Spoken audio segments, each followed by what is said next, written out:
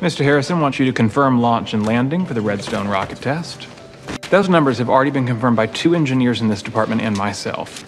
I cannot work on what I cannot see, Mr. Stafford.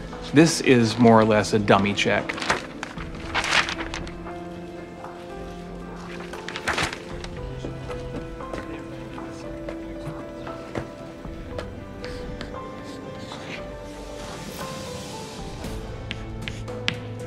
Is that correct?